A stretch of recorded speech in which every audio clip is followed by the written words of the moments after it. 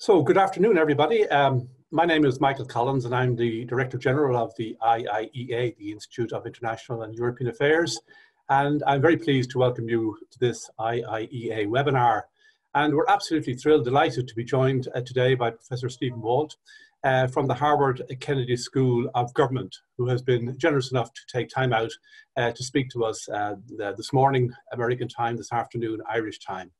Professor Walt will speak to us on the topic of the world order after the pandemic. I think he'll be arguing that COVID-19 will have lasting implications for world politics even after the pandemic is finally over. And we certainly look forward to hearing his analysis and insights on all of this.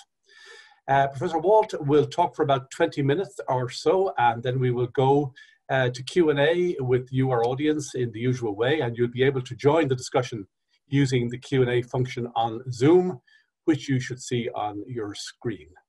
Please also feel free to send your questions in throughout the session as they occur to you, and we will come to them once Professor Walt has finished his presentation. A reminder that today's presentation and Q&A are both on the record. You've already seen the information on Professor Walt, but just to recap, he is the Robert and Renée Belfer Professor of International Affairs at the Harvard Kennedy School of Government. He was elected a Fellow of the American Academy of Arts and Sciences in May 2005 and received the International Studies Association's Distinguished Senior Scholar Award in 2014. He has many, many books, of course, to his name. His books include The Origins of Alliances, which received the 1988 Edgar S. Furniss National Security Book Award, Revolution and War and Taming American Power, The Global Response to U.S. Primacy, which was a finalist for the Lionel Gelber International Affairs Book Award, and Arthur Ross Book Prize. His book, The Israel Lobby and U.S. Foreign Policy, co-authored with John Mearsheimer, was, of course, a New York Times bestseller and has been translated into more than 20 foreign languages. I'll have to check with him to see whether Gaelic is one of those, but we'll see. In any event, his latest book is The Hell of Good Intentions, America's Foreign Policy Elite and the Decline of U.S. Primacy. So quite a rich harvest there of material from which I'm sure he will be drawing. But in any event, Stephen, you're very, very welcome to Dublin. We wish you were here in person at some time again in the future. I'm sure you will be. But in the meantime, the floor is all yours.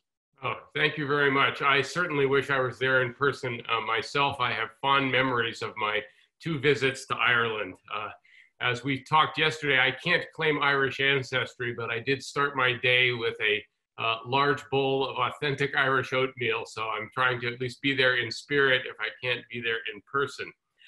So my topic today is the world order after COVID, after the pandemic, and this is inherently a little speculative. There's lots we still don't know.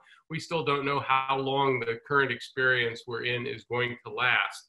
But I do think a number of things are clear, a number of trends we can forecast forward, and there's some things that about the future world order, I'll be somewhat surprised if they don't come true, and that's what I'm going to talk about today. So as usual with Zoom, I'm going to share my screen now and put up some slides, which I hope are going to be visible in a second. And let's see here. All right, I hope that's all visible to all of you. So here's the basic outline of what I'll be going through. I'll summarize the main arguments, describe some of the things that were happening in the world before the pandemic, discuss the immediate results, most of which you are all aware of, and then lay out some of my ideas on where we're headed. That we're going to see a less open world than would have existed otherwise, a world that is less free, less democratic than we might have expected, that the United States in particular is going to be more adversely affected than a number of other countries, not in terms of the absolute damage or suffering, but in terms of our relative position in the world. And then I'll say some general remarks about the future global order that this will produce. So my main arguments are as follows. First of all, COVID-19 is not going to alter the basic nature of world politics. It's not going to transform everything. We're not going to see some kind of world government emerge out of all of this. The nation state will remain the basic building block of world politics, and those states are going to continue to compete for power and influence, much as they have for centuries. However, the pandemic is accelerating several trends that were already underway before COVID struck us all, and intensifying their impact. And in particular, I think it's going to reinforce the gradual shift in power and wealth we have seen toward Asia, and lead to a world that is less open and less free than it would have been otherwise. So let me talk about some of the things that were happening before COVID occurred. First of all, we were seeing the end of what you might call the unipolar moment, that era where the United States really stood alone atop the pinnacle of world power, roughly from the early 1990s until perhaps 2010, 2012. This has been produced by a number of things. Obviously, the rise of China, the partial recovery of Russia, some of the mistakes that the United States made, the war in Iraq, for example. All of those have led to the reemergence of some familiar patterns of great power competition. And I think we're seeing that happen more and more already. This was taking place before the pandemic. We were also seeing a gradual shift in power and wealth from the West back to the East. And I don't want to overstate this. The United States, Europe, and other countries still remain very wealthy, very powerful. It's not like suddenly Asia has gone into the lead. But the trend line was clearly one away from complete sort of Western domination of the world system to one where power was going to be more evenly distributed. Third, we'd seen a global backlash against what I might call hyper-globalization. You see this in the Brexit decision by the United Kingdom, backing away from the European Union, trade wars in various contexts, the decoupling of the U.S.-Chinese economy, populist opposition in various places to immigration and refugees. Already this was happening before COVID struck. And another trend, of course, that was going on was increased authoritarianism.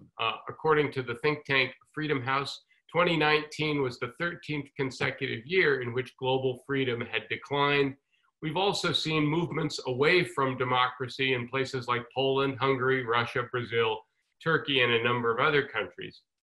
The bottom line here is even before the pandemic began, the world was becoming less open, less free, and less dominated by the West. What have been COVID's immediate impact? Well, first of all, as of yesterday, we've had over 33 million confirmed cases worldwide, approximately 35,000 in Ireland, by the way. And that number is probably an underestimate across the board, and of course is still going up. We've now cleared over 1 million confirmed deaths due to COVID, approximately 1,800 in Ireland. And that number is almost certain, in fact, certainly will rise for some time to come. The International Monetary Fund has projected that the world economy is going to contract by about 5% in 2020. Ireland is going to be a little bit above the trend line there. Its economy expected to shrink by about 6.5%. And the International Labor Organization forecast a couple of months ago that nearly half the global workforce is at risk of having its livelihood destroyed. So the economic impact of this pandemic is non-trivial indeed. To deal with this, governments are doing a variety of emergency measures, which of course requires taking on lots of debt. So you see debt levels soaring in many countries, which could have a long-term effect on economic productivity. And the bottom line here is, although a few months ago people were hoping we might see a very rapid recovery if the pandemic proves short-lived, it's increasingly likely now we're not going to see what some call a V-shaped recovery, a sharp decline and then a sharp recovery economically. It's much more likely to be a rather gradual one. So what's that going to produce? Well, first of all, this is leading to a less open world, one where borders are going to start mattering more. COVID-19 already revealed that there were some risks to integrated supply chains, these tightly linked economic production lines that we've seen as one feature of globalization. It was clear before COVID that those supply chains were at risk when you started to get a trade war. So that was happening even before the pandemic. But of course, the pandemic has simply driven this home more powerfully, that suddenly when you have to shut things down because of disease, that affects an entire economic production line. The result of this is that both countries and firms are looking to diversify their supplies, increase their stockpiles, and try and bring more production at home as a matter of sort of financial or economic prudence. And you'll see I quote there William Buiter, he's the former chief economist at Citigroup, with a nice line that just-in-time economics will give way to just-in-case economics with multiple supply chains to ensure continuity in a crisis. This is going to be less economically efficient, so lower economic growth, but perhaps more robust to uncertainty, such as a future pandemic. COVID-19 also, of course, has shown us the risk of allowing people to move freely from country to country, as we all used to enjoy doing. Foreign travel's been severely restricted. That's why I'm here on Zoom as opposed to present there in Dublin. And I think that the fear of future infections is likely to reinforce xenophobia, forms of racism, as states are likely to maintain new barriers to travel and migration even after the pandemic is over. It's not that we won't go back to the world just as it was in 2017 or 2018. You should be ready once we start traveling again to have various restrictions placed on you once you get to wherever it is you're going. I also think we're discovering a lot can be accomplished online, so there's going to be less business travel, less movement of people in the future because people have learned that maybe some of that's unnecessary. We'll just add one point here. It's a reminder that the coronavirus that causes this disease is the latest in a series of viruses. We've had AIDS, we've had SARS, we've had Middle East respiratory syndrome, and we've had Ebola. All of these have happened in the last 25 or 30 years. Once COVID-19 is over, it's not the last one of these we're going to see. And one big question will be whether or not the world is better prepared the next time this comes around. And I'll say a word or two about that at the end. It's also likely to be a less free world. In any kind of an emergency, governments start limiting personal freedoms, start imposing restrictions on civil liberties, government control goes up. In wartime, we have censorship of the press. Governments take control of the economy. They impose greater secrecy on others. And of course, we've seen exactly this thing happen in response to the pandemic. Lockdowns, shutting down businesses, increased surveillance, mandatory testing in some countries, tracking and tracing in democracies and dictatorships alike. Again, it's why I can't be there in Ireland, because it's illegal for me to go there now. In some countries, leaders have requested and obtained emergency powers to deal with this. They may give them back when it's all over, they may not. And I would add here that the record so far between democracies and dictatorships is a mixed. Regime type doesn't seem to be determining success or failure. You have some democracies like New Zealand that have done very, very well in responding to this. You have other democracies like the United States or the United Kingdom that have handled this very badly. And the same is true for dictatorships. There are some authoritarian governments that have actually reacted very well. There's other dictatorships that have handled it badly as well. The bottom line here is many restrictions are likely to be lifted once this is over, but not all of them. And some of those restrictions may not have that much to do with public health. This is a great opportunity for some authoritarian governments to, put an app to track you on your phone, keep track of all your contacts. It's all being done in the name of preventing the spread of a disease, but those tracking abilities may still be there long after this is over. So a less free world as well. Let me say a little bit about the United States. The United States still has enormous advantages. It will remain a very powerful country, but one impact that this has had on us is I think our reputation for competence has been badly damaged by how badly the United States has handled this. We were supposed to be a country that respected science, had marvelous technical capabilities, had an enormous healthcare establishment, should have been able to do a much better job than we had. And I think the reputation of the United States for simply as a country that knows how to get things done has been badly harmed by this. We've also are seeing business bankruptcies in lots of countries, including the United States. And the more companies go out of business, the slower the recovery is likely to be, because a company can't rehire workers if it's already gone bankrupt, if it's already gone out of business. Moreover, the long-term effects on education, I think, still remain to be seen, but are not going to be good. Schools are closed or operating in a partial fashion all over the United States and in other countries. That means less educational progress. That means a less well-trained workforce 10 or 20 years down the road, which means less economic productivity.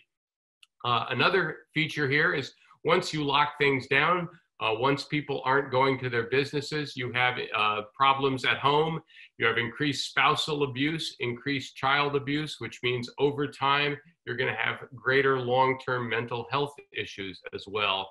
And finally, there's some very interesting scientific evidence suggesting that when women are pregnant, if they're undergoing high levels of stress, this actually has long-term effects on the health, educational prospects of their children. The fetus is actually affected by what the mother is going through in all sorts of ways that have quite distinct and measurable negative consequences. Now, my point here is that all countries going through this pandemic are going to be experiencing these problems, but the relative impact will be greatest the longer the pandemic endures in a particular country. And I think this is a problem for the United States, for the United Kingdom, and some others, because instead of having a problem here for 1 or 2 or 3 months and then getting a handle on it, this is going on for months and is likely to continue for some time to come. So the relative impact for some countries of these long-term trends is likely to be greater. All right, so where does this lead the world order? Well, nationalism, great power competition were increasing before the pandemic occurred. Nationalism never really went away, although I think some people hoped that it had.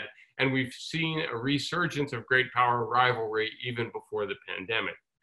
Since the pandemic, despite lots of incentives to cooperate, most states have actually gone it alone in response. The United States, of course, has now announced it's going to cut off funding to the World Health Organization. Russia, China, the United States, and India all declined to participate in the European Union's Vaccine Research Fund. In general, states have sought to protect their own national vaccine research efforts so that they get access to a vaccine first. And of course, we've also seen some governments, most notably China and the United States, basically trying to blame each other for the problem.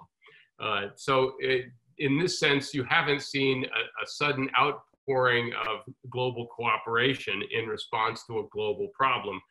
There are some exceptions to this. The European Union did put together an unprecedented rescue fund. But overall, I think it's been sort of every state for itself more than anything else. And meanwhile, while all this is happening, conflicts are continuing in places like Syria, Afghanistan, Yemen, between India and China now, Sudan, Azerbaijan and Armenia, and lots of other places as well. So in that sense, international politics has not really changed at all. So where do I think this leads us? First, the post-pandemic world will be defined primarily by what was already emerging beforehand, and that's the growing rivalry between the United States and China, especially in Asia. I can say more about this in response to the questions, but I think the simple answer here is China would like to have, at a minimum, a dominant position in Asia. That doesn't mean expanding and conquering Asia, just a position where it is the principal power there and doesn't fear its neighbors any longer. And the United States is likely to try to prevent that, which means there's going to be a competition for influence in Asia between the United States and China, and that's going to lead to a pretty intense rivalry. The European Union, meanwhile, is going to be preoccupied with all sorts of internal and regional issues. About 2 weeks ago, the EU Foreign Minister, Borrell, made a speech announcing that Europe must chart its own way to avoid being squeezed between the United States and China. I understand that sentiment, but Europe is not likely to be able to remain neutral between the two major powers and still expect American protection in the context of NATO. I think that's going to be an impossible bargain. We perhaps may want to say more about that in the future. And of course, Europe will be worried primarily about issues in its own neighborhood, whether it's what's happening in North Africa, in Ukraine, elsewhere in the Middle East, the growing rivalry between Greece and Turkey. So the EU will still be a major player, but may be punching below its weight because it's so preoccupied with internal issues. Russia, in my view, will continue to decline relative to the other powers. I always like to remind people that the Russian economy is smaller than Italy's, and that puts real limits on Russian influence, but it will still have some, particularly in areas close to its own borders. And as I said before, overall power and influence is going to be shifting in the direction of Asia, just as it was before the pandemic. If I were to add one more point to this slide, is perhaps the biggest uncertainty in the short term, of course, is what course the United States is going to follow. And that's going to depend very heavily on what happens about a month from now in our election. So my last slide here. There are, despite what I've just suggested about a world of sort of growing rivalry between the United States and China, one where conflicts continue in a number of places and where countries may be forced to line up, and pick a side between the two major powers, there are some areas where the major powers must continue to cooperate, or in an ideal world they would, and that includes the US and China. First and most obviously, cooperation to end the current pandemic and prevent future ones is clearly necessary. The one silver lining here is there has been a considerable amount of information exchange and cooperation among the scientific community, transnationally or internationally. Scientists are sharing information pretty well. That's the one sort of bright spot I can point to here. There is no guarantee, however, that we will develop better global responses or better national responses. Historically, the tendency has been to sort of overreact to an emergency like this, do a lot of smart things for a few years, and then gradually become complacent and relax, and then get surprised all over again. Let's hope that we are a little bit wiser going forward. Other issues, another obvious one is climate change. It cannot be solved if you don't get reasonable cooperation and agreements between the major greenhouse gas producers, China, India, the United States, most of industrial Europe as well. Progress had been made until relatively recently. The United States, I think, now has been the sticking point. That's again why November matters. Improving nuclear security. It's in the interest of all the major powers that nuclear weapons be kept under very reliable control, not used in anger as well. We have, I think, a shared interest there. I think it's increasingly clear that the World Trade Organization is in need of radical reform. We're going to need some kind of rules and arrangements to govern the global economy. The WTO is showing its age, some clear problems there. But creating a new set of rules to handle global trade and investment is going to be essential, and again, requires agreement among the major powers.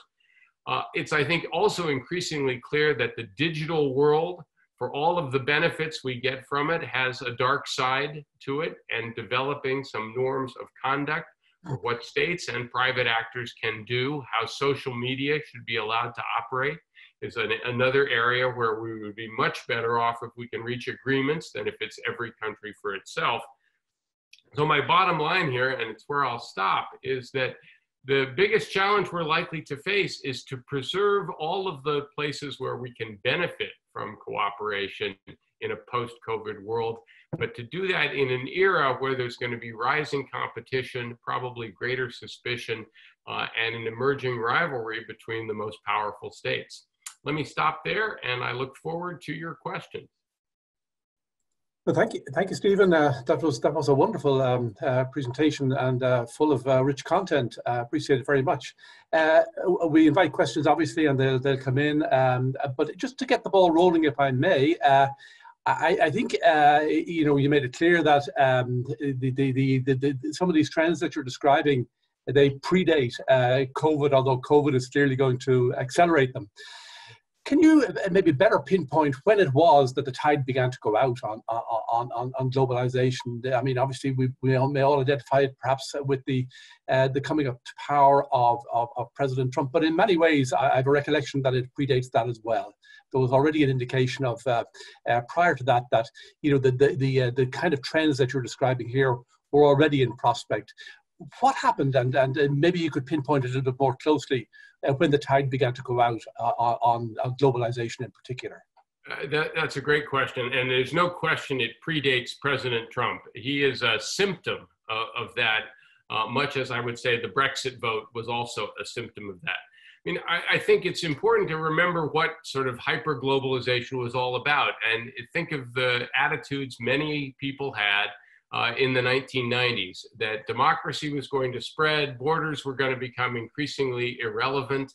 You could grow up anywhere, get an education, and move anywhere in the world, get a job, become a sort of global citizen as well. And this was going to have wonderful benefits for everybody. We'd all live in more free and open countries. It would also foster economic growth because we would reduce trade barriers. We'd allow investment to flow wherever it could. Countries would be bound together by economic ties, so they wouldn't bother to fight each other as well. And it was really an image of a very wonderful, harmonious, we'll all just get rich in this globalized world. I think several things then started to undermine this. First of all, the benefits of this were not evenly distributed. And to oversimplify a little bit, the poorest people in the world actually did pretty well from it. It fostered lots of economic growth in China, in India, in a number of other parts of Southeast Asia. It also was very good for Wall Street. It was very good for the wealthiest people in a number of advanced countries. The benefits were generally not realized by lower and middle classes in North America, in Europe, and elsewhere. So the benefits of globalization were not evenly distributed. And even though opening up trade was maybe good for economies as a whole, there were always going to be sectors within particular economies that were going to be damaged by it. This has been true forever, right? If you're an industry that gets wiped out by foreign competition, it may be good for everybody. They're getting cheaper goods, economic growth increases, but it's really bad if your factory is the one that closed. So that was one problem. You began to see a political backlash against it. Second, the financial crisis of 2008. If you asked for a specific moment where I think things really begin to come unglued, we have a financial crisis in the United States, which spreads around the world. The worst recession since the Great Depression, that is to say, before we got to the COVID-related depression. And I think this had an inevitable effect, not only on generating a lot of lower and middle class anger, but also cast real doubt on the wisdom of all of the economic geniuses who had designed this system. Back in the 90s, people said, all these masters of the universe on Wall Street, they really know what they're doing. In 2008, 2009, it became clear that they didn't. And in fact, they'd engaged in varieties of fraud. And then finally, I think the opening up of borders, and this is perhaps most true in the European case, it neglected the importance of nationalism.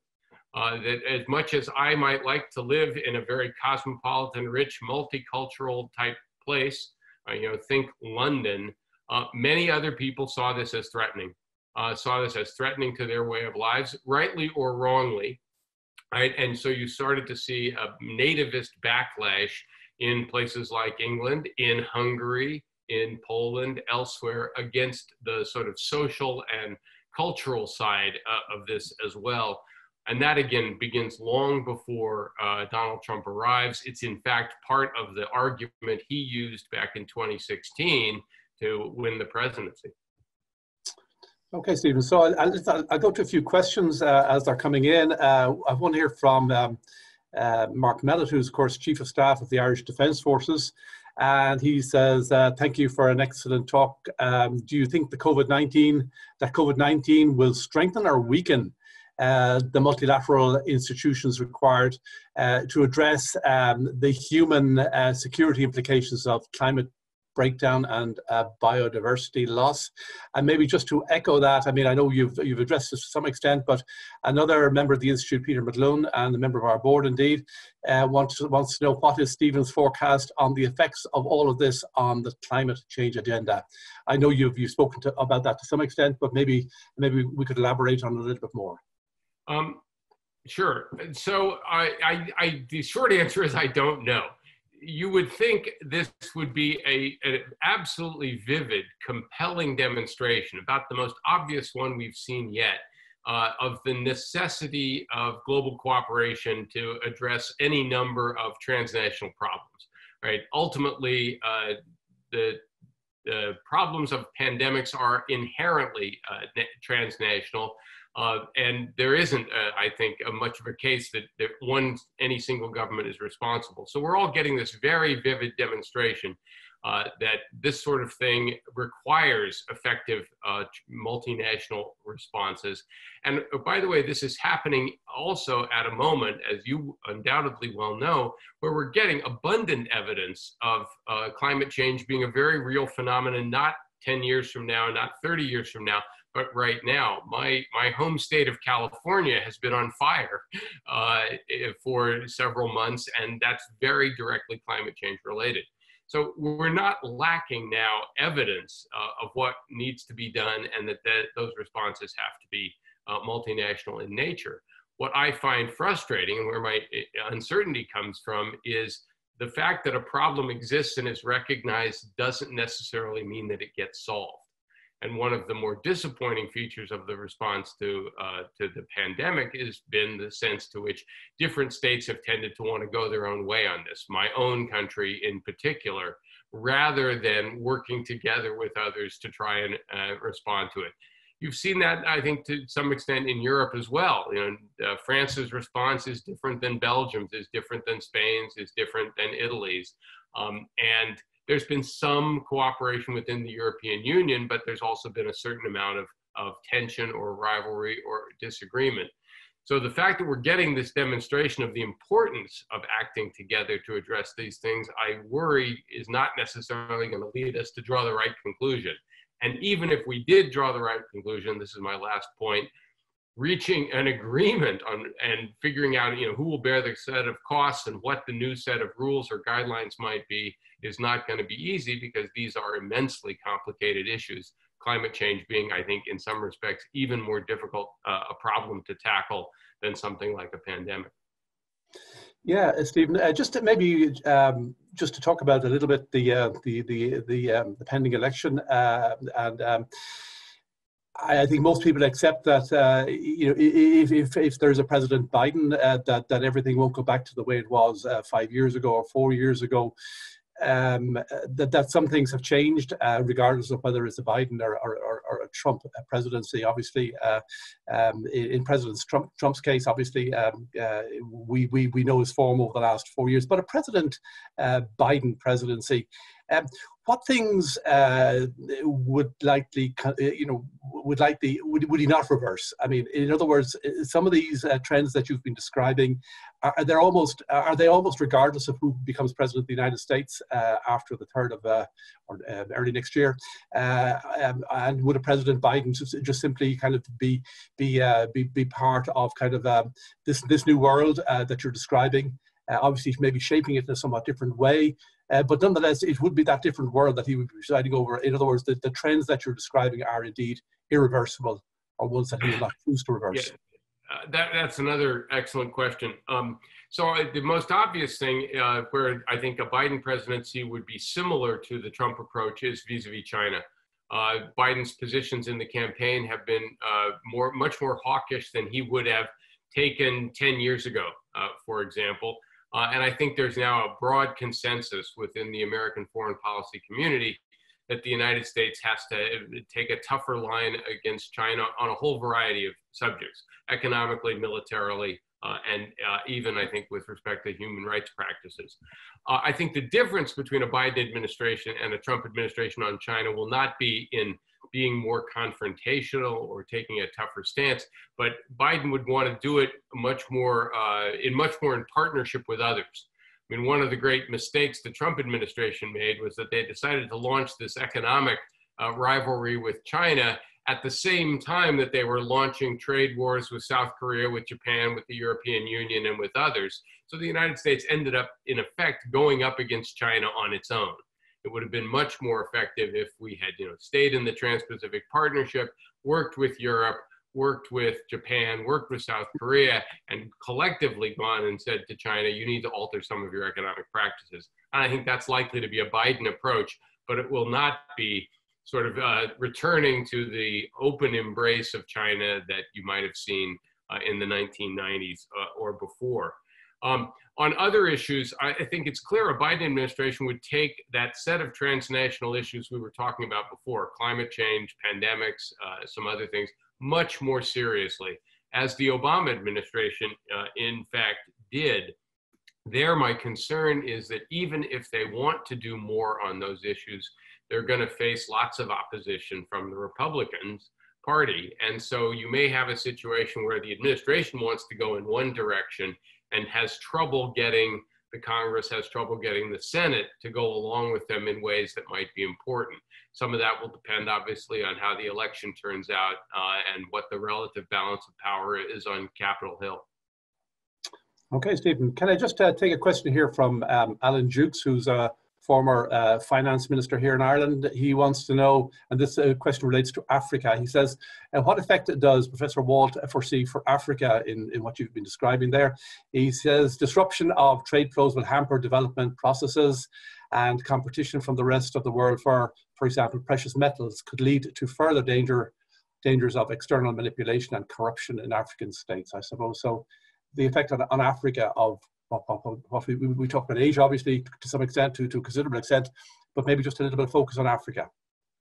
Yes, so with the caveat that I don't consider myself an expert on African politics, and so I don't speak from a deep well of expertise on this one, but I'd say a couple of things, and I agree with the thrust of the question. I mean, first of all, the pandemic is having a very powerful effect in parts of Africa, partly because public health facilities are not as well developed as they are in other parts of the world, with the small caveat that some African countries have responded actually pretty well, in part because they've had experience with things like Ebola and others in the past. And so there was a certain degree of expertise or awareness of how seriously one had to respond. But the rest of the question, I think, gets it exactly right. There are two big issues. One, Africa had been doing relatively well when the rest of the world economy was doing well, for all the obvious reasons. The rising tide was lifting all boats and was lifting Africa actually faster than other parts of the world. If the whole world economy goes back the other direction, this is harmful to Africa, and they don't have the reservoirs of wealth to buttress or to get through it as easily. So if we have a very slow global economic recovery to COVID, that's not going to be good for Africa. Second, to the extent that the United States, China, and perhaps some others start playing hardball with each other and start worrying about relative levels of influence, on the one hand, some countries may be able to play both sides off against each other and benefit from that. But I think if you look at sort of the history of the Cold War, for example, Soviet-American competition in some parts of the world, and including Africa, ultimately wasn't beneficial for those societies, as the question implied. It tempted us to, cut deals with rulers who chose to support us, even if they weren't very good for their own countries. It made us put human rights on the back burner, even economic development on the back burner to strategic position and competition. And I would worry that we're going to see a replay of things like that in the future if a if a Sino-American competition really heats up. Okay, Stephen. So a question here from Suzanne Keating, who's the CEO of one of our development agencies here, DOCUS. She says Ireland is due to sit on the Security Council in January 2021, having, of course, been elected as a non-permanent member for the 2 years, 2021 to 2022. She says, given your analysis, what would you advise that they, being we, I suppose, prioritize if we are to have any influence at that table? I mean, maybe. You know, I obviously not knowing what the agenda is going to be, it's sort of impossible to answer the question. But I would say to almost any country as a non-permanent members to say you should think for yourself. That I think the Security Council works more effectively when the permanent members are not able to fully dictate the outcome of different initiatives or different resolutions, and actually have to go do the real political and diplomatic work of rounding up support. And so, if the United States is able to put together positions that command real support through the Security Council, that's good. And when we find ourselves isolated because the position that we're taking can't even command support from Ireland, that should be a warning sign to the permanent members that maybe that they're off, in a position that's not really defensible. So I guess I would encourage the Irish representative to think for himself or herself. In this case, it'll be a herself. Stephen, just a question here from Mary Cross, who's a former Irish ambassador indeed and IIEA board member. She says, Professor Walt said that power and influence is shifting towards Asia, and that's been a very clear part of your presentation. She wants to know, what other Asian powers besides China do you see as important in this shift? Well, almost all of them. Certainly, if you look over a 30 or 40-year period, the rise of South Korea from a country that was at one time had a lower per capita income than North Korea. I think that was true well into the 1960s, and now South Korea is a top 10 economy. Vietnam has had a remarkable run of economic growth, increasingly important. This is the first year in 25 years or so in which the Australian economy didn't grow, and that's directly related to COVID, not to mistakes that the Australians made. And finally, India, although I think it's disappointed a number of analysts with its economic performance, has done far better in the last 10 to 15 years than it had done previously as well.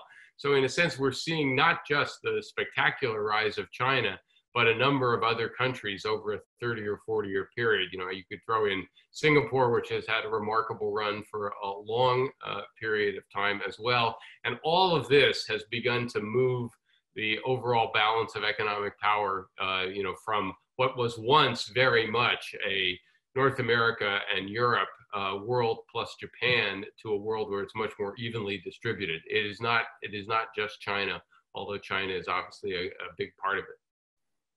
Steve, just you said either in your speech or elsewhere, you said that it was a combination of the deadly virus, inadequate planning, and incompetent leadership has placed humanity on a new and worrisome path. Just how worried are you? I mean, how worrisome is this path? I mean, is this future, a possible future that you're describing, is it one that we should all be losing a great amount of sleep over?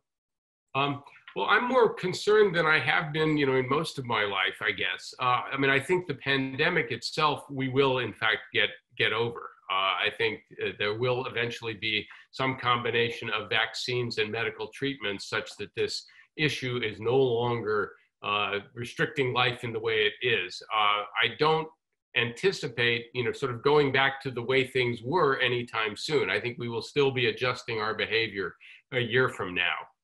And one thing to think about is, what happens if a year from now we have a vaccine, it's readily available, and it's only 70% effective. It's about as good as a good flu vaccine, which means there's still some considerable risk that if you're in certain circumstances, you could catch a disease that's more virulent or potentially more dangerous than your average flu. That's going to lead people to adjust their behavior in certain ways, and that may be the world we're headed into. I'm much more concerned by a set of political trends in a variety of places, and to be a selfish American nationalist for a moment, especially in my own country, where the toxic nature of our political system now, the fact that we're even talking about the possibility of an election where 30 to 40% of the country will think the election was fraudulent regardless of what the outcome is, right? That's a very worrisome situation for any democracy to be in, and particularly when it's a democracy that has been as powerful and influential and played such an enormous role in the world. So in a sense, I've been more worried about the political trends inside the United States for the last few years than I've ever been in my life. And I'm hoping that the sort of darkest predictions here turn out not to be true, and that over the next year or two, we can see sort of the reemergence of a somewhat more unified and cohesive America. I think that would be good for the United States, but also be good for the rest of the world. It is actually not healthy to have such a powerful country be so convulsed, so distracted, and so unpredictable because our politics keeps shifting back and forth so rapidly. Well, just apropos of that, I mean, a question here from Peter Gunning, who's a former colleague of mine, indeed a former ambassador, and he wants to know, he says, even if we leave aside the US election outcome, is the era of the US as the indispensable power in the world, whether militarily or in terms of values and standards, is that over forever? Is it over for good? Well, I've never liked the thinking of ourselves as the indispensable power. I think that was Madeleine Albright's mistaken phrase. It exaggerated America's ability to shape events. Certainly the position the United States found itself in the 1990s, where not only were we essentially unchallenged by anyone, on good terms with almost every major power, enjoying a number of years of pretty robust economic growth. I think that that world is not going to come back in my lifetime. That the United States is not going to be in that dominant position as well. And that's because of the rise of China, the partial recovery of Russia, and some other trends as well. But the United States is going to remain extremely influential, and its ability to shape events in particular realms, in particular areas, for good or bad, is still going to be quite profound. I think that requires the United States to be more selective, to decide what issues it's going to care most about, what parts of the world it's going to care most about, and to understand what it is good at doing and what it's not good at doing. Historically, we've been pretty good at deterring major conflict in certain areas. We have not been particularly good at taking over other countries and then running them in a beneficial way. So if we do more of the former and less of the latter, that'd be a good thing. Historically, the United States has been pretty good at bringing groups of mostly like-minded countries together for common purposes. And that was obviously especially true in the Cold War, and not just in security terms, also in economic terms. I think we can still play that role pretty effectively if we choose to do so. But whether we have the wisdom to sort of focus on what our skill set really is and stop making some of the mistakes we've made over the last 20 or 30 years remains to be seen.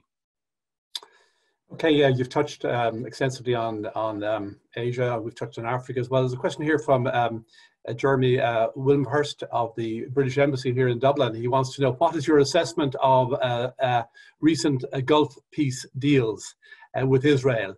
What might happen next in the Middle East peace process? Well, I've taken a slightly contrarian position. I don't regard these recent agreements, the establishment of diplomatic relations between the UAE and Israel, between Bahrain and Israel, as particularly significant. They're not trivial, they're not non-events, but they're not a breakthrough in any significant way. First of all, these were countries that weren't at war with Israel, had never fought Israel, posed no military threat to Israel. So suddenly establishing diplomatic relations doesn't alter the strategic situation at all. Secondly, there was already a lot of tacit cooperation between these countries and Israel. That's been going on for a long time. A lot of it is focused on their mutual antipathy toward Iran. So it wasn't exactly a revelation to discover that these countries were now willing to sort of go public with this as well. So I say it's not a non-event, but it's not a real breakthrough. And of course, it does absolutely nothing to deal with what is Israel's central problem, which is namely still the Israeli-Palestinian conflict and what they're going to do with the million-plus Palestinians who are under their control but have no political rights. It has no bearing on that decision. If anything, it just allows the situation to continue. Now, there is a statement, or there's been a hint that to get this, the Netanyahu government agreed that they would not go ahead with plans to annex the West Bank. I guess my view is that option is always there. It's certainly been something that the Israeli right has pushed for a long time. And I don't imagine the UAE sort of breaking diplomatic relations 3 years from now, if that's what ultimately happens. So when I did write about this a few weeks ago, and I said, basically the road to a one-state solution just got a fresh coat of asphalt. It made that more likely, and that itself poses, I think, enormous long-term problems for Israel, because it will be impossible to impose a one-state solution and also remain any kind of a democracy in more than just name only. I think there it has enormous long-term problems, and those agreements really didn't do much to address that. Hey, Stephen, just one or two more questions here, and we're coming up against the hour very shortly. Niamh Garvey, who's another leader in among our development agencies here called TROCRA, she says, for a small country, albeit one with a good diplomatic profile, she's talking about Ireland here, what role can Ireland most meaningfully play in fostering global cooperation and promotion of values of rights and democracy? I suppose as the US withdraws to some extent, what is the scope, what's the prospect for how realistic is it that a country like Ireland can take up these challenges in the absence of the United States in ways that we've known of them, in ways that they've been previously? I haven't thought about this. I mean, obviously, smaller countries have more limited influence, but they occasionally do punch above their weight, and a number of them have been quite influential on certain issues by sort of establishing credibility with the different parties, by establishing a mutual acknowledgement of neutrality, sort of not taking sides in any particular way. The most obvious place, of course, where Ireland can exercise disproportionate leverage or influence is vis-a-vis the United States, because of the connection between the two countries. I think American politicians are more likely to pay attention to a diplomat from Ireland than a diplomat from some other parts of the world, precisely because of the impact of the Irish diaspora in our politics and the role that those connections play. So in a sense, the Irish approach should be not all that different from what I think has been the British approach all along, which is, you recognize that the United States is going to be doing a lot of things around the world, and you want to perch on our shoulder and whisper in our ear, hopefully with some sage advice on how we ought to think about it. And if we're wise, occasionally we'll listen.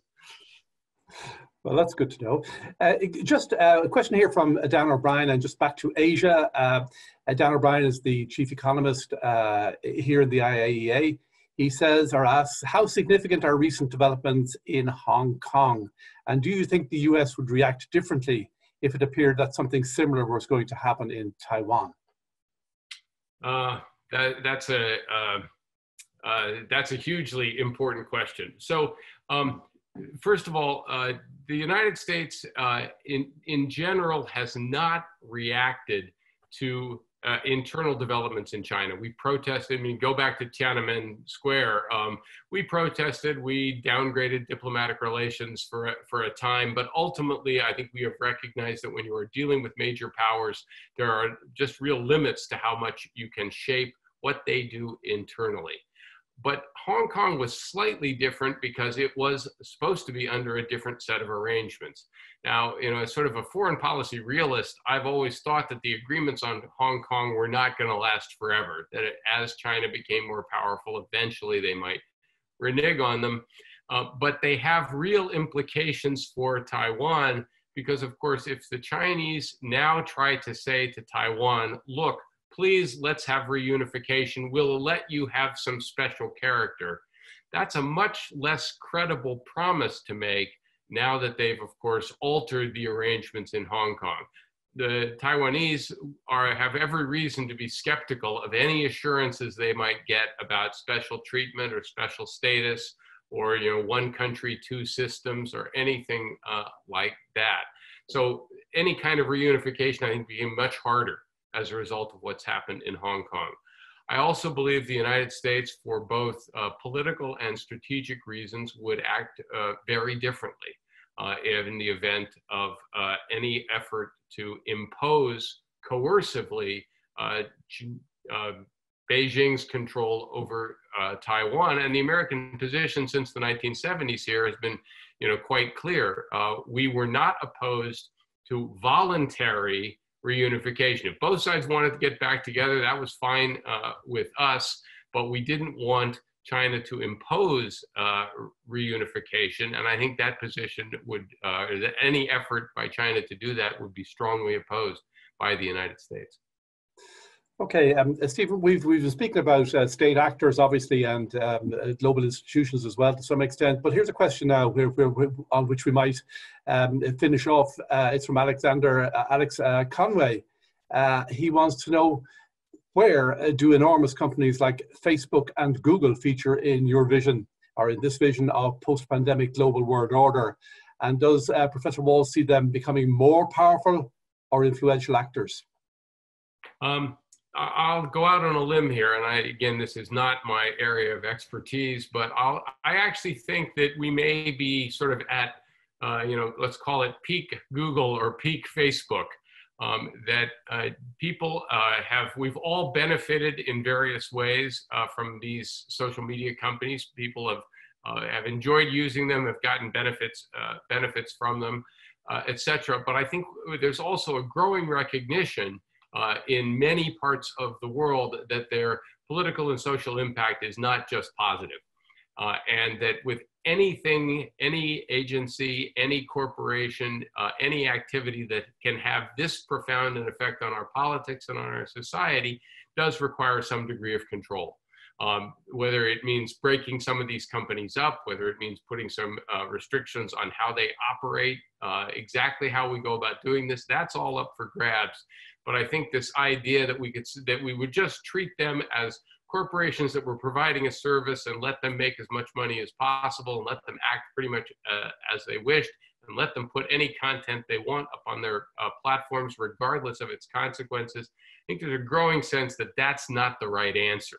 What the right answer is what we're arguing about now, but I would guess that 10 years from now, we will see most of those companies under greater restrictions, greater degree of control, altering their practices. I think they'll still be making tons of money, but I think they're going to be operating somewhat differently in many parts of the world, precisely because people now realize that the consequences of allowing them to sort of operate unchecked have not been uniformly positive.